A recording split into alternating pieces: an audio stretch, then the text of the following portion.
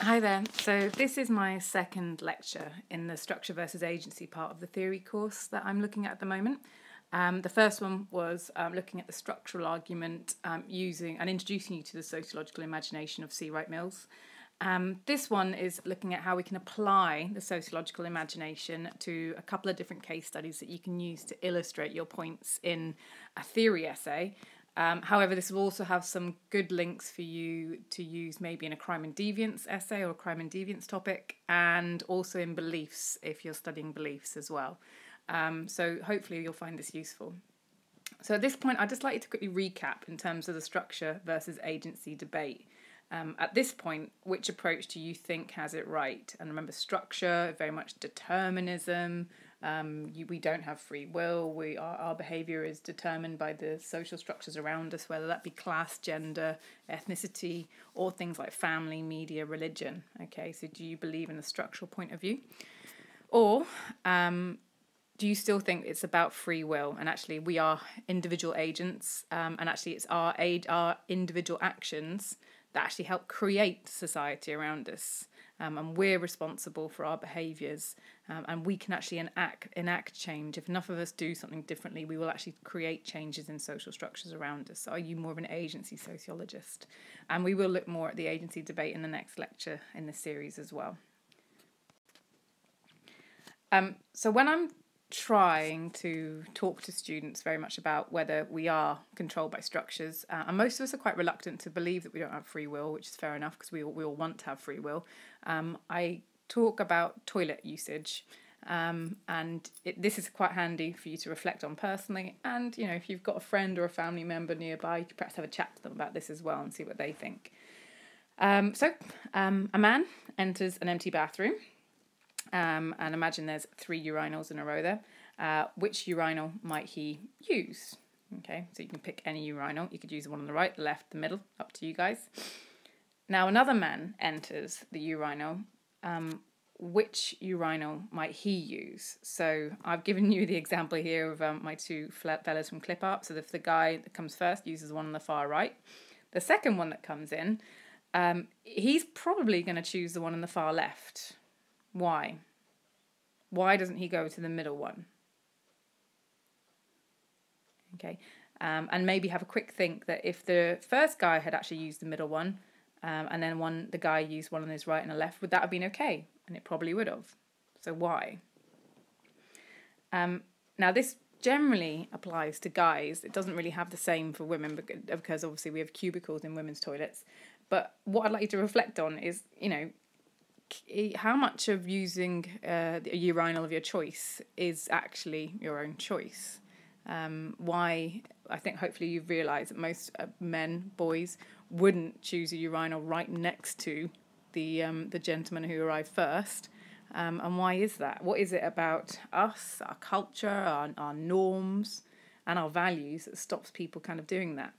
Now, we would have a class discussion around this about norms and values, and you've got to remember that values are things that society and our cultures find important, and norms are our behaviours that we use that reflect our values. So the reason why you wouldn't go into a urinal right next to a gentleman who's already in there is because we value privacy. Okay, we value our personal space, and we're pretty big in that, particularly in British culture. So the norm would be to not go to the urinal right next to the gentleman who was already in there. The norm would be to leave the space. Now, obviously, if there's already 2 guys in there and you're the 3rd guy arriving, in which case it becomes normal to go to that urinal because you haven't made that conscious choice to go really close to the guy who's already in there or the gentleman already in there. You've had to because you've got limited options. So can you think of any other similar social situations where actually your behaviour is predetermined by social structures? So in this case, I've said, the structures would be the cultural values and the cultural norms that you've been socialised into by your family, perhaps your peer group, probably more so with urinals. And a good example I always think about is things like, why would you, at lunch and break time in your school or college, why do you sit in the same places with your mates? Or maybe you don't, but most students do. They have a particular sofa or a particular desk or a particular part of the playground or the outside space in which you sit in. Why do you always go there? And what would happen if you suddenly went and sat in another spot that you knew that another group occupied all the time? Would they react to that in a negative way? Or, there probably would be some reaction. And another good example to illustrate this point of view is also sitting on the bus.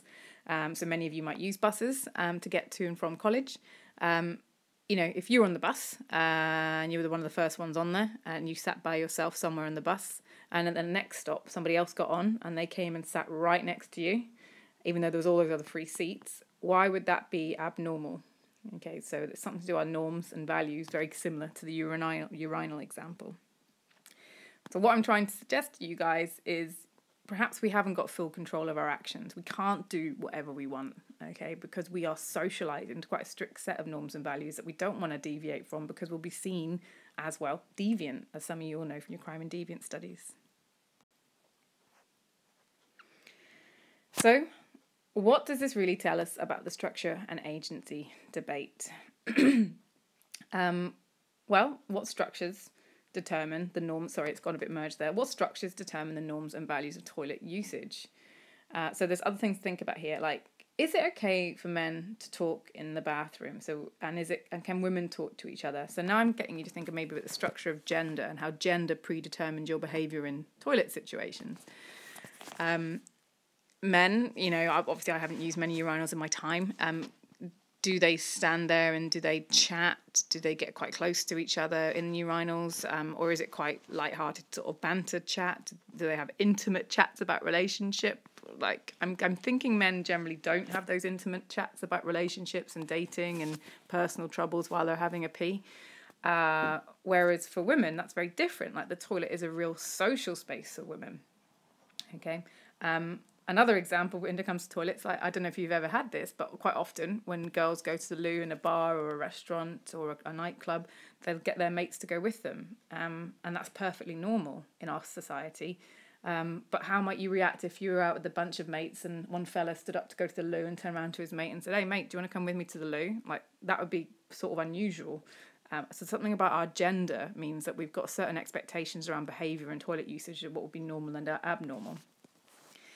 And I guess where we're going to go next with this, it's sort of applying the sociological imagination, really. And by the way, I would suggest if you ever do get the chance to sit in a bar, restaurant, club or whatever, is to perhaps sit quietly and have a quick look at the behaviour of people going to and from the loo. Like, do you see that rule of girls going in groups and men going as individuals?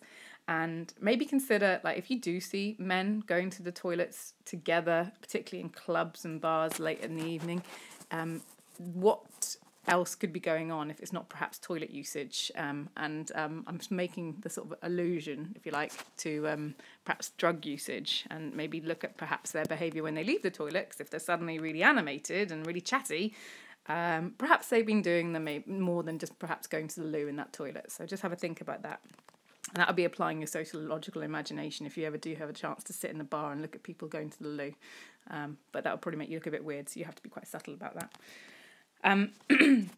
Other structures that can determine behaviour around toilets is things like, your location, and particularly your national or geographical location in the world, and how can that determine your toilet habits?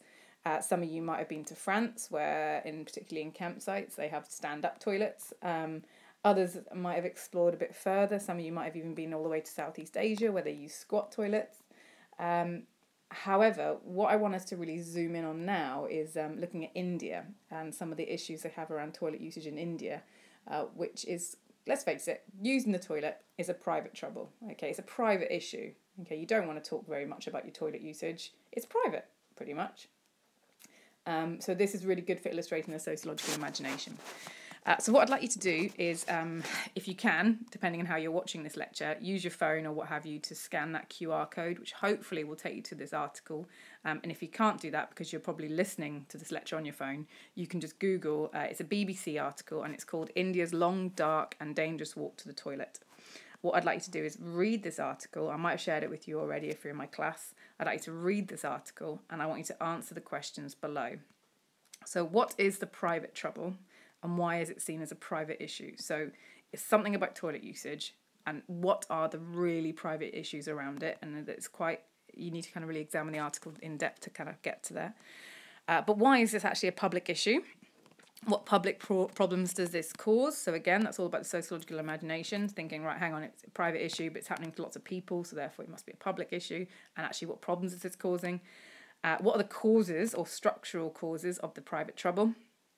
And what solutions are there? And you can research this yourself. So what are the possible solutions to India's toilet issues? So what I'd like you to do is pause this lecture now, and I'd like you to have a read of that article. It is quite a lengthy one, okay? And then come back to the lecture and we'll run through some of the ideas you've come up with.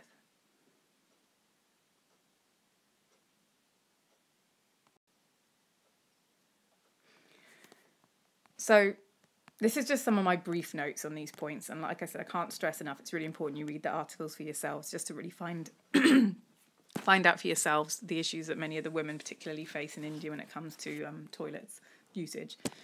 So it's a private trouble because the issue is in rural India, women can't pee during daylight. So from the article, hopefully you've discerned that there is a lack of actual toilets in rural India. It's very much linked to the patriarchal culture in India, where husbands or men or elders have money for the village, for example. They very rarely invest it in things like toilets because men can quite easily pee and perhaps defecate in the open without any problems. So they don't spend money on those areas. They spend money on TVs, they spend money on motorbikes, things that make their lives easier, very rarely toilets. So in rural India, women have to, if you like, pee and defecate in fields, as do men. But the cultural norm in India is that it's quite an embarrassing thing to do. And for women particularly, because they're seen as, as quite precious and, they're seen as quite vulnerable to an extent, and they need to kind of mind their dignity, they've got to keep covered up. So women can only really do this under the cover of night. So women have to hold pee and poo, and they can only do it at night time. Okay, which is obviously quite difficult, particularly if you pick up a virus or diarrhea, or as I think the example in the article hopefully talked to you about a pregnant woman where you have to pee quite a lot when you're pregnant because you've got no room for your bladder. So that's why it's very much a private trouble. People won't talk about it as well. People will not talk about it. So the second one was like, what's causing this issue? So as I mentioned, like sort of the cultural traditions and attitudes about defecation is that it's seen as dirty and embarrassing. Like that's the same in our culture. We don't talk openly about defecation. It's not something that's discussed very openly, really. It is seen as sort of dirty and embarrassing. Women can't raise this issue very openly in their communities in India, as it's seen as a no-go area. It's a taboo subject. But there's also bigger structures like there isn't the infrastructure really in India, particularly rural India, for a large number of toilets. There's a lack of land and pipes and water for sewage in the slums, particularly in the cities or in the countryside, as I just mentioned. And there's really a lack of will to develop these things, as I mentioned, because of men controlling so many aspects of the culture. There is the view, and this is again linked to the patriarchal nature of Indian culture, that women shouldn't be out at night unaccompanied. Okay, they shouldn't be out at night unaccompanied, and if they are, they're asking for trouble. That idea that, well, if she's out by herself, she's clearly searching for a man. She's fair game. She can be targeted for sexual violence, and it's her responsibility for being at night and unaccompanied. Because no respectable woman would be out unaccompanied. So that's very much linked to patriarchal culture. They're socialised into from family, media, for example. And as I've mentioned before, men in the family controlling finances and not spending the money on sanitation, spending it on products that they want for themselves. Now, like I said, this does seem like a private trouble. We've linked it to structural causes, but why is this a big social problem? Well, as the article made clearly, is sexual harassment, okay? And that's very much a problem for women. The sexual harassment issue, it's probably hasn't been seen as important as the spreading of diseases issue that I'll come to in a second, purely because it's a problem for women, and the patriarchal nature of the culture in India is that, it's a problem for women, it's not really a problem for men, so we don't need to worry about it too much because women are less valuable as such. So like I said, women seen out in the dark seen as fair game, and this kind of has led to quite a significant rape culture and a culture of silence after the rape as well, which is linked back to that idea that women are responsible for being victimised. So you can make very strong links between this example and gender and crime. Look at as a global example of women as victims, women not being able to report, women being victimised in a secondary way by the criminal justice system, by the police, for example. And I know some of you will have read up about the case of India's daughter, Jyoti Singh, who was brutally murdered after a rape in India. But we'll come to that in a second. And one of the issues, not just of women having to pee just at night time, but this open defecation, this practice in India, that both in the rural India of using fields, but also in the cities, many workers don't have access to clean toilets. The slums don't really have clean toilets, or any toilets, sorry. So both men and women have to defecate in the streets, between cars, down alleyways. That filters into, water supply. So there's huge issues around spreading of diseases, both in the countryside and in the cities in India, because of this defecation, this lack of access to toilets by, a huge number of people who suffer poverty in India. So the final stage of the process, using our sociological imagination, is to come up with a social policy to solve this problem. So what could politicians do? What should sociologists be suggesting happens both in the countryside and perhaps in the cities?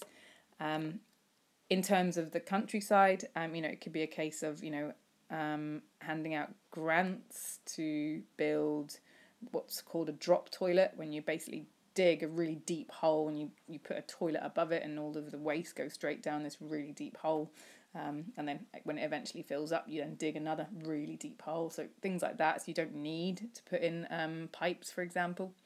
And in the cities it might be something more like, actually do put in toilet blocks where they're needed in the cities, because you perhaps have more access to things like plumbing and sewage facilities.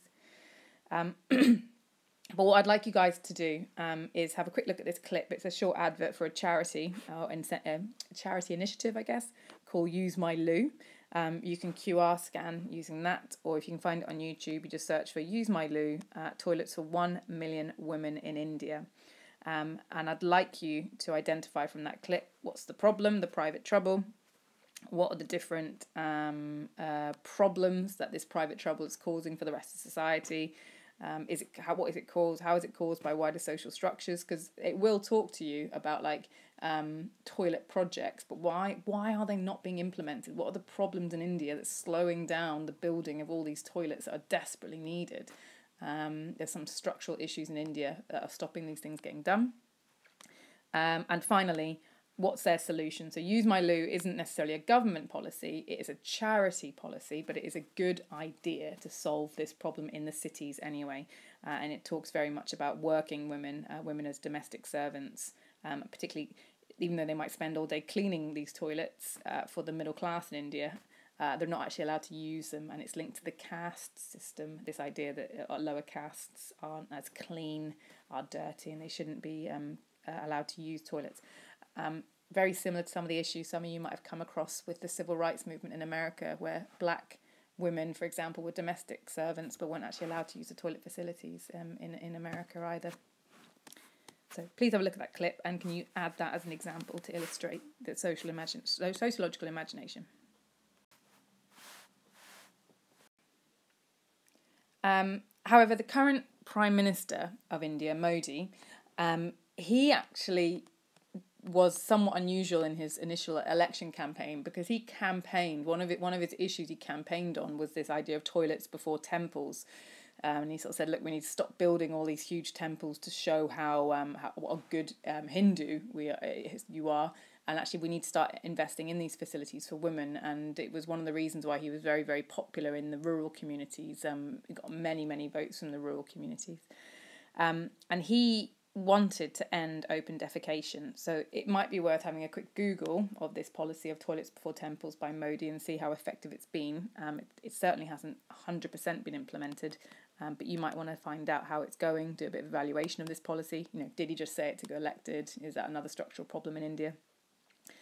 But the fact is, he did bring it into public dialogue for one of the first times, and people were starting to openly talk about this issue in India. So it kind of stopped being such a private issue and started to become more of a public problem and a part of the public narrative. You could argue that I think sociological research or research, scientific research, environmental research have all been part of him kind of bringing this into the open. And that's what C. Wright Mills said we need to do. We need to kind of present these problems to politicians, make a lot of noise about them so they actually do invent policies to make things better. There is some links here, just to kind of link back to your education unit, that many schools in India don't really have working toilet facilities. And generally, if they are there, they're not even used. So, girls won't access them. Sometimes they're used for storage. That if they break, they're not fixed. And actually, this links to a sort of poor educational achievement of girls. So girls will actually stay home during menstruation when they're on their periods. They won't go to school because there's nowhere for them to kind of clean themselves and replace pads or what have you, which has a huge impact on their educational achievement. So in India, for example, these girls are getting poor education or no education, and this, if they do manage to get to school, they are not able to access it full time. They're kind of having to take maybe the best part of a week off every month, which is leading to lower educational achievement, which is making women more likely to be poor. So that's a real structural problem in India as well. And this just reinforces the inequality, okay, which means they're going to be less likely to kind of get good jobs and get access to good facilities in the first place. So finally, before I move on here, I just want to ask you to try and make links between the problems with India's toilets and the social issues around it, particularly at night time, and the idea of women who are going to the fields to use, to defecate. How does that link to the India's daughter case that I mentioned earlier on? Okay, so in terms of structural causes, what issues are you seeing appear in more than one case? So you should be able to talk about India as quite a useful exact case study, if you like, across a couple of different units. So what I'd like you to do is summarise in your notes how India's toilet issues demonstrates the application and use of C. Wright Mills' sociological imagination. And effectively what you're doing is saying, hey, structures are responsible for human behaviour. We need to sort some of these structural issues out through social policies. You're making a point for the structure agency debate. So I'd like you to do this in a paragraph, or practice your analysis skills for those 30-mark essays if it's a crime and deviance question, or a 20-mark essays if it's a theory question, or possibly a 10-marker, but it's more likely to be useful in a 20-marker. So you need to talk about a very private issue. What is a private issue? You need to talk about, actually, this is not just a private issue, this is happening to more than one woman, so therefore it's a social pattern, it's a social problem. What are the social causes of this private trouble?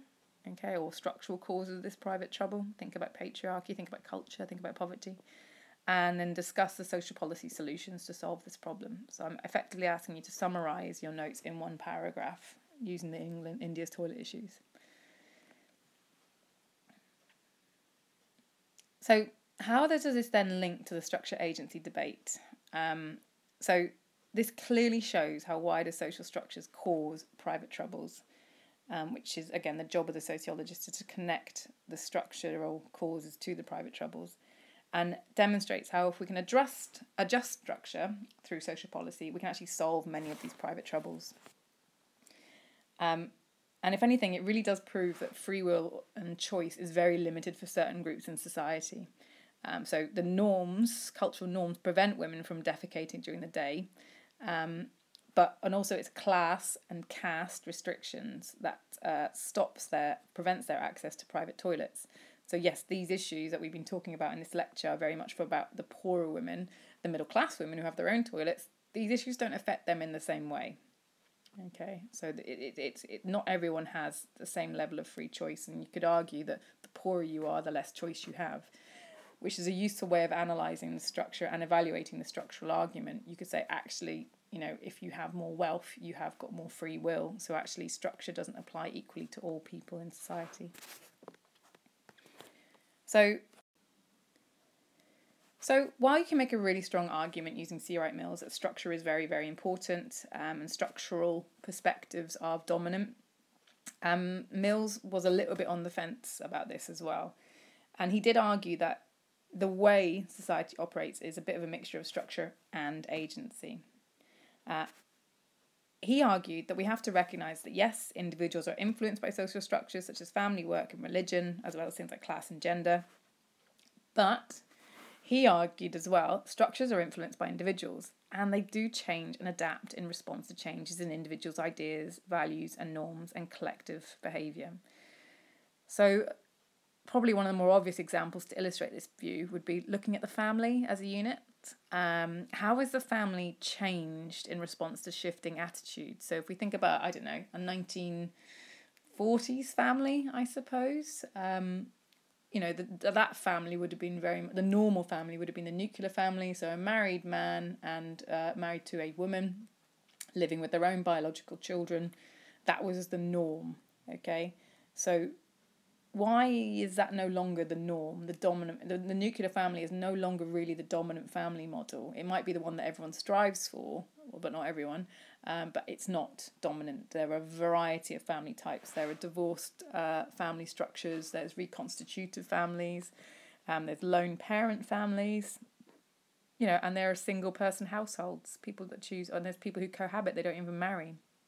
So what attitudes among us as individuals have changed and shifted that have meant that the structure of our family is now very different, and what things have led to those differences?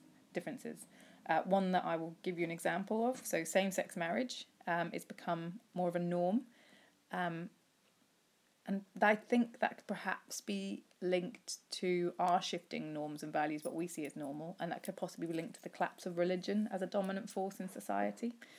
And there's also the example of equality for women. So our views about women being equal, women being able to work, has led to changes in the family. So what changes in the family do you see because women are perhaps more equal in terms of their financial power and their role within the home as well? And I just want to finish off looking at Mills here by analysing his relationship to Marxism. He really is a fan of Marx, and he initially probably was something of a Marxist, but then became a bit frustrated with it. And he liked that Marx identified this idea of a ruling class. And Mills, throughout his work, talks about this power elite, and he's very critical of this power elite. He points out that this power elite tries to prevent social change. They want to keep power for themselves. They want to centralise money in their own, sort of under their own control, which sounds just like Marx's ruling class. He talks about this power elite controlling the media, controlling the military, controlling the economy, which really means that the rest of us in society are kind of subject to their authority.